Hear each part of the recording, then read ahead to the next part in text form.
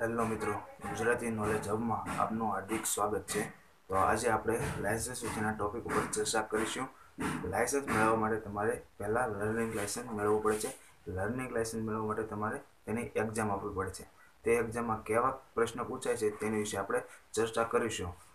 તમે રસ્તા ઉપર ચાલતા કે તમારું વાહન લઈ જતી વખતે તમે રોડની આજુબાજુ જોયું હોય તો ત્યાં તમને ટ્રાફિકને લગતા નિયમો તથા તેના સિમ્બોલો દેખાશે। તે સિમ્બોલોનું પાલન કરવાનું તમારે હોય છે।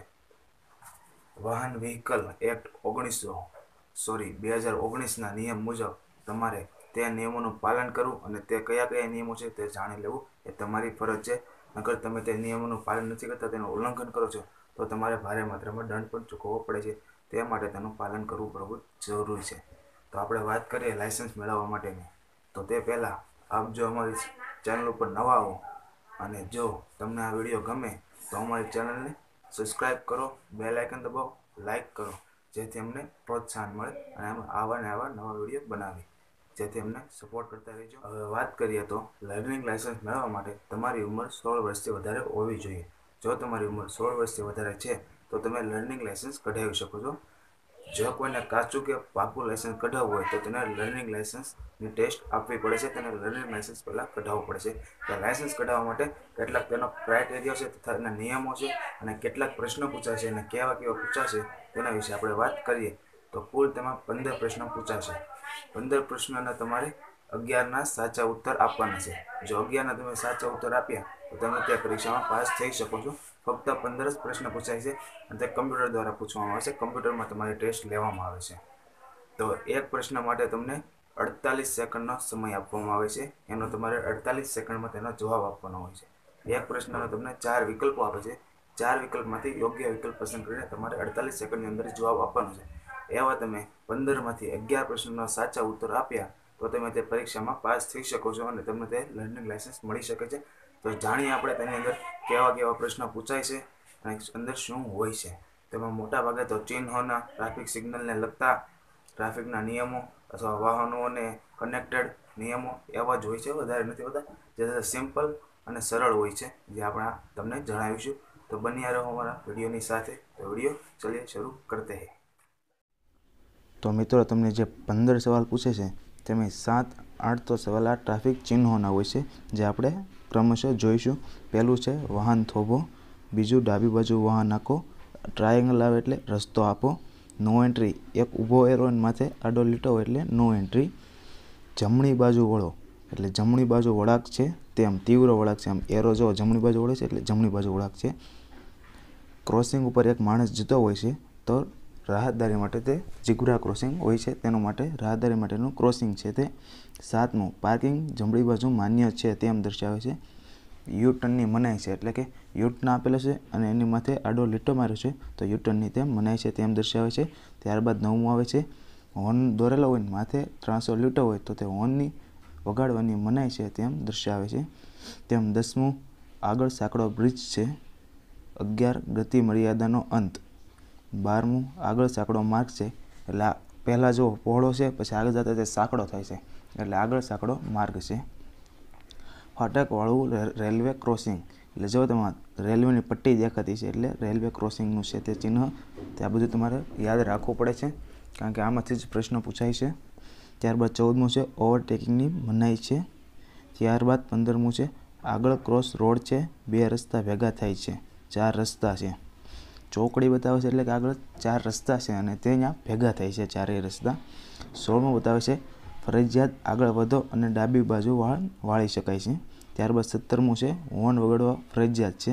જ્યારે ઉપર હોર્ન ઓલો હતો એની માથે ક્રોસ લીટો એટલે ત્યાં મનાઈ હતી, અહીંયા ફરજિયાત છે તેવું તે આ ચિહ્ન દર્શાવે છે।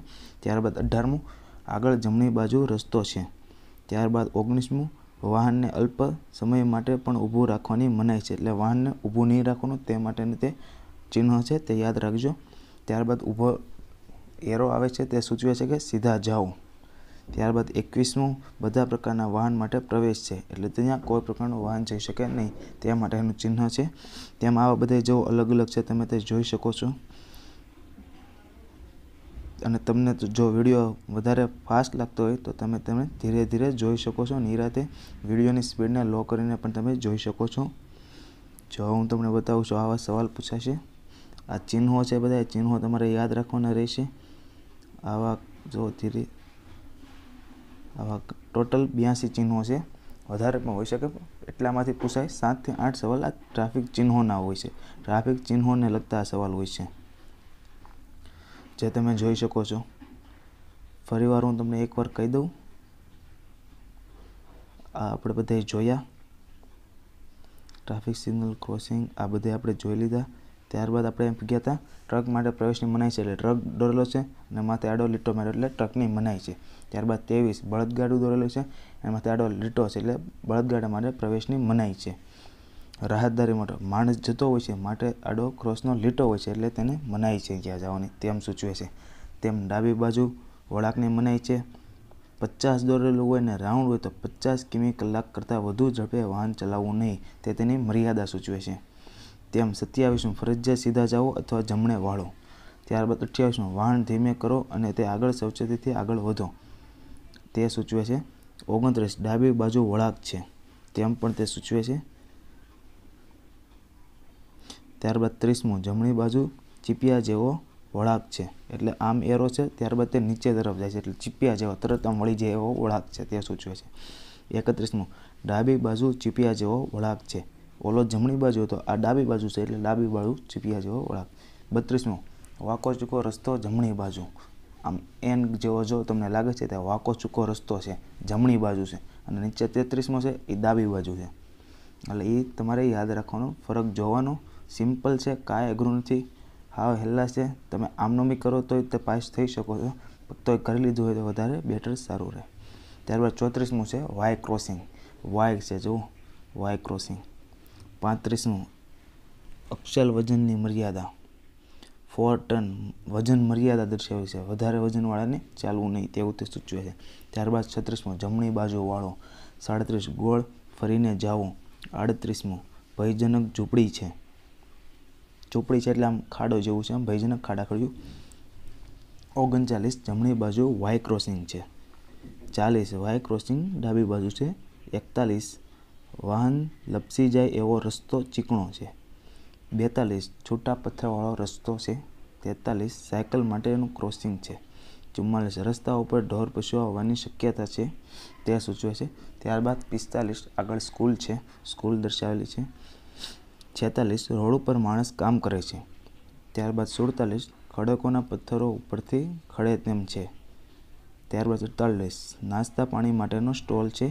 49 સીધું ચઢાણ. 50 સીધું ઉતરાણ. એટલે 49માં જો વાહન ચડે છે એટલે સીધું ચઢાણ છે, અને 50માં વાહન ઉતરે છે એટલે સીધું ઉતરાણ છે.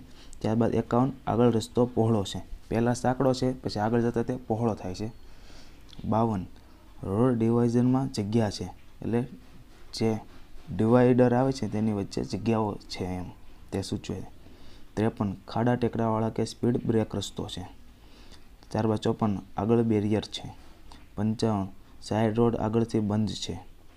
56 હોડી સેવા. 57 બંને બાજુ પાર્કિંગ થઈ શકે છે. 58 સ્કૂટર મોટરસાયકલ માટે પાર્કિંગ. ત્યારબાદ 59 રિક્ષા માટેનું પાર્કિંગ છે. પાર્કિંગ છે, નીચે રિક્ષા દોરેલી છે. ત્યારબાદ 60 પાર્કિંગ છે, નીચે ટેક્સી દોરેલી છે, એટલે ટેક્સી માટે પાર્કિંગ છે. 61 પેટ્રોલ પંપની નીચેની છે, એટલે પેટ્રોલ પંપ છે. ત્યારબાદ 62 સાવધાનીથી લેન બદલી શકાય છે, એટલે 62માં સૂચવે છે કે તમે સાવધાનીપૂર્વક તમે આ સાઈડમાંથી ઓલી સાઈડ જઈ શકો છો, પણ સાવધાની રાખવાની હોય છે. ત્યારબાદ 63 જમણી બાજુ વળાંક લેવા માટેની નિશાની. જો જમણી બાજુની પીળી લાઇટ ચાલુ કરી એટલે નિશાની છે, અથવા હાથ દર્શાવી શકો, પણ હાથ ન દર્શાવાય તેના માટે 64 પણ આપેલું છે. ડાબી બાજુ વળાંક વાળવાનો ઈરાદો છે તો હાથ નહીં કાઢવાનો, તો ઓલી સાઈડની લાઇટ કરી દો ને ડાબી સાઈડની પીળી લાઇટ. 65 પોતાને વાહન ધીમું કરવાનો ઈરાદો. ધીમું કરવો હોય તો તેને હાથ બહાર કાઢીને તમે સ્લો કરી શકો છો, આવી રીતના દર્શાવીને, જેમાં દર્શાવેલું છે. ત્યારબાદ 66 વાહનનું ઊભું રાખવાનો ઈરાદો. જો વાહન ઊભું રાખવું હોય તો તમે સ્ટોપ કરી શકો છો હાથ બહાર કાઢીને, જો સ્પીડમાં વાહન ચલાવતા હોય ને પાછળ કોઈ આવતું હોય તો તેના માટેનો છે. 67 પાછળથી આવતા વાહનને પસાર થઈ જવાની વિનંતી. જો તેને વાહન પાછળ આવતો હોય તો તમે ઈશારાથી તેને આગળ જવા કહી શકો છો, તેની સૂચવે છે નિશાની. ત્યારબાદ 68 છે જરૂર પડે તો ટ્રક બદલશો, એટલે કે ટ્રેક બદલશો, એટલે કે રસ્તો બદલશો. જરૂર પડે તો તમારી ડાબી બાજુમાં જમણી બાજુ ડાબી બાજુ જઈ શકો છો, તો તમારે સામે આવતા વાહનનું ધ્યાન રાખવાનું હોય છે. ત્યારબાદ 69 છે નો પાર્કિંગ. કાંઈ અંદર નથી, ઉપર ક્રોસ લીટો માર્યો છે આડો, નો પાર્કિંગ. ત્યારબાદ 70 ફરજિયાત ડાબી બાજુ વાળો. ડાબી બાજુ જો એરો છે એટલે ડાબી બાજુ વાળવાનું. 71 હોસ્પિટલની નિશાની છે, જો બેડ ધોરણ પ્લસની નિશાની હોસ્પિટલ છે ડાબી બાજુ. ત્યારબાદ 72 જમણી બાજુ વળાંકની મનાઈ છે. જમણી બાજુ એરો છે, માથે ક્રોસ છે એટલે મનાઈ છે. ત્યારબાદ 73 ફરજિયાત જમણી બાજુ વાળો. જમણી બાજુનો નિશાનો છે એટલે ફરજિયાતના વાળોનું અને બ્લુ સર્કલમાં છે તે યાદ રાખવાનું હોય છે, ફરજિયાત વાળો. 74 બંને દિશામાં જવાની મનાઈ છે. જો ઉપરનો એરો ઉપરની તરફની નિશાની દર્શાવે જ્યારે નીચેનો નીચે જવાની, બે ઉપર ક્રોસ છે એટલે બે બાજુ મનાઈ છે. ત્યારબાદ 75 વિડીયો થોડોક મોટો થઈ જાય છે તો કાંઈ નહીં, તો આ તમારા માટે અગત્યની માહિતી છે એટલે ભલે વિડીયો મોટો થઈ જાય તો કાંઈ નહીં, તમે નિરાતે પૂર્ણ જોઈશો તો તમને બધી જ ખબર પડી જશે અને તમે પહેલી જ ટ્રાયમાં પાર થઈ જશો. એટલે ધ્યાનથી સાંભળો, આપણે અલગ અલગ પાર્ટ બનાવી શકશું. તમારે આપણે પહેલો આ પાર્ટ બનાવશું ટ્રાફિકનો, ત્યારબાદ એના પ્રશ્નોનો બનાવશું. એટલે પહેલો ભાગ આ છે રહેશે, બીજો આવશે એ તમને હું આ વિડીયોની ડિસ્ક્રિપ્શનમાં આપી દઈશ, અથવા તમે ચેનલને સબસ્ક્રાઈબ કરી નાખજો જેથી જે નવા વિડીયો આવે તો તમે જોઈ શકો. ત્યારબાદ 75 છે ડાબી બાજુ રોડ છે, જો ડાબી બાજુ દર્શાવે છે. 76 આગળ જમણે અને ડાબે રોડ છે, ડાબી જમણી બાજુ બે સાઈડ રોડ છે તેમ દર્શાવે છે. 77 આગળ મુખ્ય રસ્તો છે, આગળ મેન રસ્તો આગળ છે એમ. 78 ફાટકવાળું રેલવે ક્રોસિંગ. 79 આરામગૃહ, આરામનો જવાબ દર્શાવ્યું છે એટલે તે ચિહ્ન દર્શાવે છે કે આરામગૃહ છે.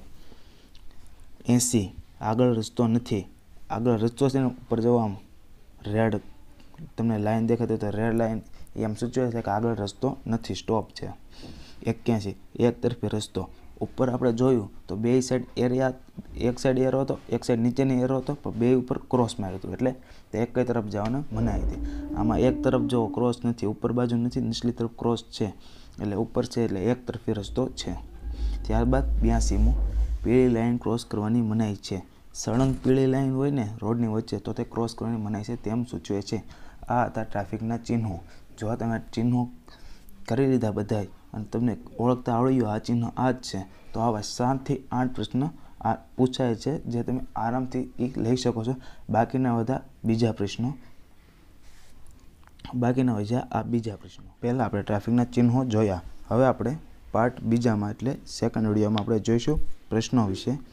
જે પ્રશ્નોમાં હું તમને વિગતવાર દર્શાવીશ અને કેવા પ્રશ્નો આવે તે વિશે જણાવીશ. જે પ્રશ્ન મેળવવા માટે આ ચેનલને સબસ્ક્રાઈબ કરજો જેથી હું જે નવા વિડીયો નાખું એટલે કે આ વિડીયો મેકું ચેનલ ઉપર તે તમને સૌથી પહેલાં મળતા રહે. તેથી ચેનલને સબસ્ક્રાઈબ કરો, લાઇક કરો વિડીયોને અને બેલ આઇકોન પ્રેસ કરી દો જેથી અમારા તદ્દન નવા વિડીયો તમને મળતા રહે. તથા આ વિડીયો જો તમને સારો લાગ્યો તો તમારા મિત્રો, સગા સંબંધી જે પણ લાઇસન્સ મેળવવાની ઈચ્છા રાખતા હોય તથા તૈયારી કરતા હોય તેમને આ વિડીયો અવશ્ય મોકલજો વોટ્સઅપમાં, ફેસબુકમાં, જેથી તેમને પણ માહિતી મળી શકે અને તે પહેલી જ ટ્રાયમાં પાસ થઈ શકે. કોઈ દેશમાં રહેતો હોય તો તેને લાઇસન્સ આપવા જાય છે જ્યારે તે જિલ્લા કક્ષાએ કે જિલ્લા કેન્દ્રએ RTO વિભાગે જાય છે, જ્યારે તે સફળ ન જાય તો તેને કેટલો મોટો લોસ્ટ જાય છે, તેને જવાનો ખર્ચો વધી જાય છે, તેને બીજી ટ્રાય આપવી પડે છે. જો તમે જો તેવા લોકોને આ વિડીયો સુધી પહોંચાડો તો તેમને આ વિશે જ્ઞાન મળે જેથી તે પહેલી જ ટ્રાયમાં પાસ થઈ જાય અને તેમને લાઇસન્સ મળી જાય. આપણે મળીએ બીજા વિડીયોમાં.